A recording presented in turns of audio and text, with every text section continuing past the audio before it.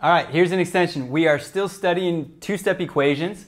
We've got a word problem here. It says the length of a rectangle is 5 more than its width. If the perimeter is 34, what is the length and width? A great problem-solving strategy. It's talking about a rectangle. Let's draw a rectangle. There we go. And now let's look a little bit more carefully at the word problem. So I'm looking for key words that are going to help me figure out kind of what operations and things I need to do to write this equation. So it says obviously the length of the rectangle is 5 more than its width.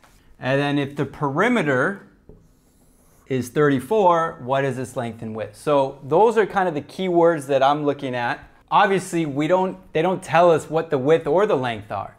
So I'm going to call this my length and this is my width. We don't know what the width is, so let's use a variable. And since I'm the one making the equation, I'm going to call it W, right? So W for width. It kind of makes sense. If this is the length, it says the length of the rectangle is 5 more. 5 more, that means plus 5. So if the width is W, 5 more than that would be W plus 5. So there's my length, there's my width. I understand, you're not getting much information out of that. If this is W plus 5, obviously this is also W plus 5 because it's a rectangle. And if this is W, this is also W.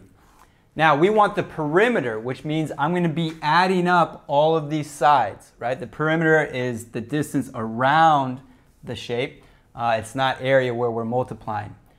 And that perimeter has to be equal to, means equals, 34. So now let's write our equation. So I just need to add all these up, and all of that has to be equal to 34 because that's what the perimeter is.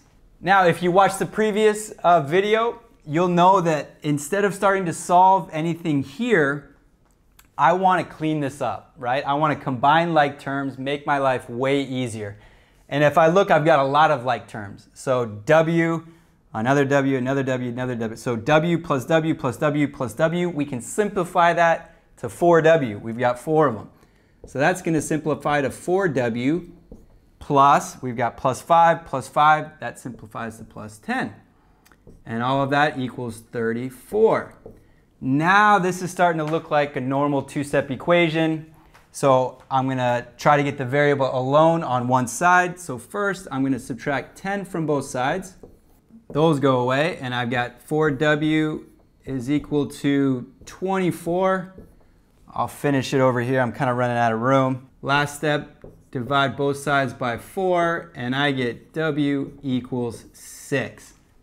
I'm not finished yet though, right? Always read the question, what is the length and width?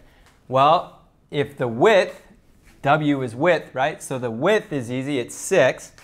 And if W is 6, that means, remember, the length is 5 more. So 6 plus 5, that means the length is equal to 11.